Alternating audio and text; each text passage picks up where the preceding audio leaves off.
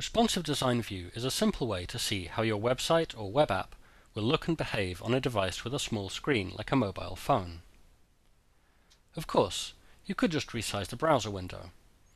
But there are two problems with this.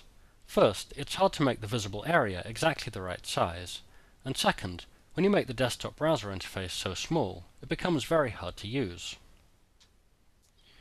With Responsive Design View, you can easily and precisely specify the size of the website's visible area, while keeping the browser interface the same size. Because the browser window size is unchanged, you can easily refer to other tabs while you work.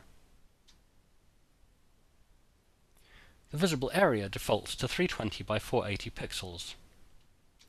You can select from a number of other presets and define your own custom sizes. You can rotate the screen. And you can resize by using these grippers along the sides. Of course, you can still use the other developer tools, if there are still some things you need to tweak. This is just a really quick introduction to Responsive Design View. For more information about this and other Firefox developer tools, go to developer.mozilla.org.